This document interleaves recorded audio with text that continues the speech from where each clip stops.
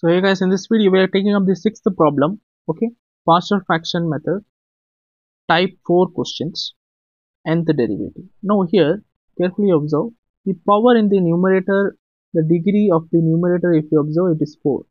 But degree in the denominator, if you expand it, it will be highest power will be 2. So what is the meaning of that? It is improper fraction. You have got the problem based on improper fraction, not proper. If it is proper, directly you can go for what? Partial fraction. But if it is improper, what you have to do? You have to divide these two. Simple. So how to divide? Let us simplify this first. So it will be equal to x power 4 as it is divided by, expand this thing. So x you multiply with this and this. It will be x square plus 2x. Now you multiply 1 with this. It will be x plus 2. Now simplified version will be how much? It will be equal to x power 4 divided by x square plus 3x plus 2. Right? Now we can divide this both. Now the thing is that coefficient of both x power 4 and here x power 4 is sitting, here x square is sitting. So no need to multiply with anything. Right? Previous problem we had multiplied with 4. We have done that. But here no need to do. Let us go for directly division. So what will happen? X square plus 3x plus 2 outside. What will be inside? 4. X power 4 will be inside. So this first term inside the bracket, outside the bracket, we have to take the first term. With what should be multiplied x square so that you get x power 4. With x square you can directly multiply, you will get x power 4. So we will be getting here x power 4. Now I have to multiply this x square with this and this term also, right? So it will be plus 3x cube plus 2x square, right? Now you can subtract, cancel. What is left out? Minus 3x cube minus 2x square. Okay, now next, so till when you have to keep on subtracting? Till you get the x square with power less than x square. Till then you have to keep on. Here if you observe, power is what? X cube. Here power is what? X square. But what you have to do? You have to make the power here as x power 1, which should be less than x square, right? So we'll see. So again division we have to do. So what will happen over here? Here what is the first term? X square. What is the first term here? Minus 3x square. So with what I should multiply? Minus 3x I have to multiply, so that I'll get here minus 3x cube minus, now I have to multiply with other two also. Okay, this into this, this into this. So what will happen there? Will be minus 9x square minus 6x. Again subtraction. So what will happen? This thing is cancelled. Minus into minus of minus. It will be minus 2x square plus 9x square will be 7x square. Then here it will be plus 6x. Simple. Now again x square, same powers have come, but still again you have to do, right? It should be less than that power. So x square with what I should multiply? With 7 I should multiply. So here you will be getting 7x square. And one more term I should multiply. 7 with 3x, it will be 21x. And 7 with 2, it will be 14. Again subtraction. So it will be, this is gone. What is left out? 6 minus 21 is minus 15x. And here it is minus 14. So here you can observe the power is reduced to 1, x power 1. Here it is x power 2. Now the process is completed. Now we have to write it in which form? Carefully observe. Particular fraction can be rewritten as the quotient x square minus 3x plus 7 plus remainder minus 15x minus 14 divided by the dividend part x square plus 3x plus 2. This is how we have to write the fraction. After simplifying, what you have to do? The simple thing, we have to, this was nothing but y, right? This we got it as y. Now we have to find the nth derivative. So now we'll find nth derivative. So what will happen? Nth derivative is equal to this thing and this thing, nth derivative.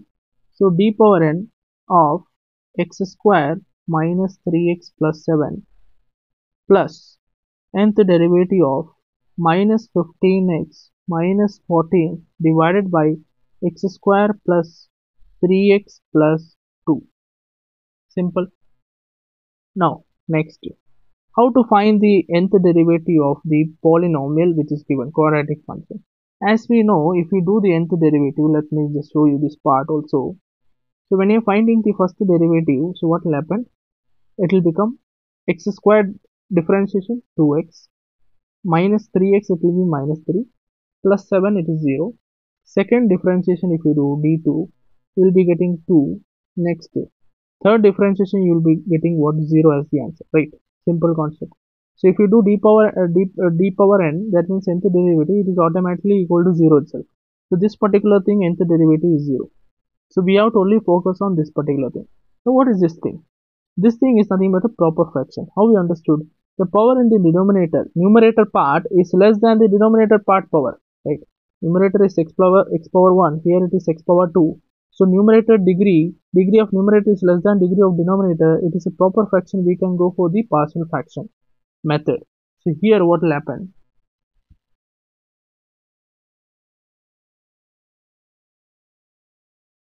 Now we have to find the yn value. So what we are going to do, we have to apply the partial fraction over here. Okay, so this particular thing is 2. Okay, so this is 2. Okay, now we have to apply this one and then multiply with minus n, you will get the answer. And a simplified version, we have to take d power n, that we'll see. So first we'll take 15 x plus 14 divided by x plus 1 into x plus 2. That can be simplified as a divided by linear factors we have studied. It is x plus 1 plus b into x plus 2, right?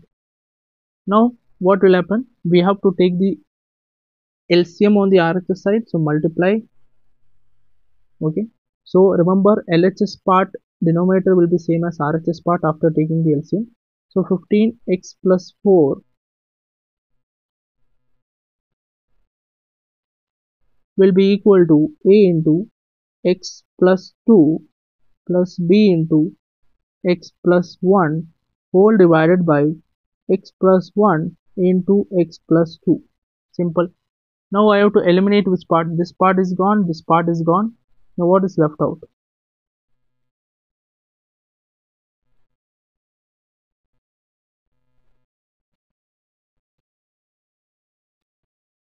So as we have discussed before also, when you are getting only two things, a and b constants, we have to find. What we have to do? We have to eliminate one of the constant and find the other constant. So this particular thing, if you want a value, I'll eliminate b value. How to eliminate b value? This particular thing, I'll make it as 0. So 1 x plus 1 equal to 0. So x value I have to substitute as what? Minus 1. So x value you substitute as minus 1. So what will happen? It will be 15 into minus, okay, this is 14. Okay, made a mistake. Okay, 14. Okay. So minus 1 and plus 14 is equal to a into minus 1 plus 2. So it will be minus 15 plus 14. It will be minus 1 is equal to minus 1 plus 2 is 1. So a value is plus 1. Okay. So that implies what? A value becomes minus 1. Next, we have to find b value. So I have to eliminate a value.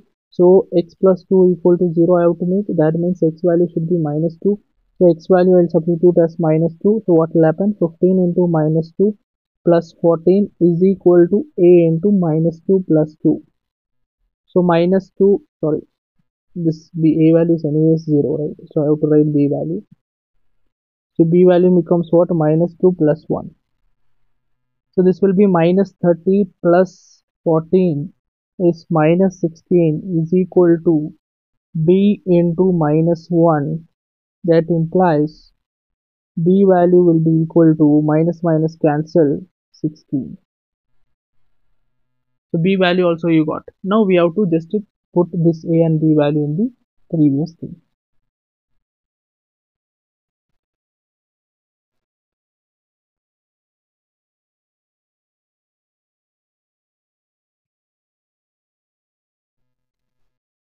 So I'll substitute here a and b values. So yn is equal to minus of d power n into what is a value here? Minus 1 by x plus 1 plus b value is 16 by x plus 2 Now I'll take separately the nth derivative. So what will happen? So yn becomes minus of this minus 1 I'll take outside. So minus d power n of 1 by x plus 1. Then plus 16 I'll take it outside, d power n nth derivative of x plus 2. Now we have to find each derivative, nth derivative. If y is equal to what? 1 by ax plus b, if we are getting, the nth derivative is given as what? Minus 1 power n into n factorial into a power n divided by ax plus b power n plus 1. This is the formula.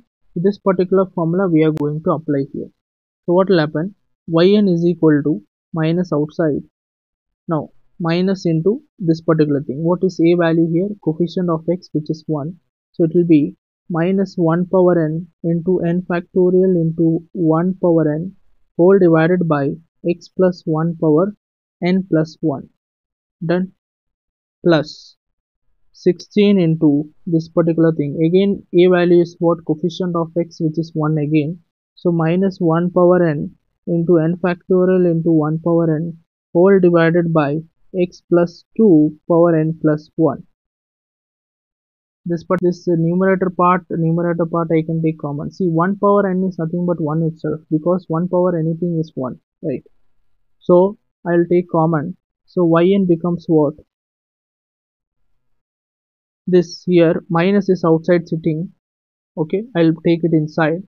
So what will happen then? If you take minus inside, what will happen? It will become minus into minus plus. This particular part will become plus. Here it will become minus, right? So this I'll remove and write it as minus, and this particular minus I'll remove and write it as this particular. So what is, I'll take minus 1 power n and n factorial outside. What is then left out? 1 divided by x plus 1 power n minus n plus 1 minus 16 divided by x plus 2 power n plus 1.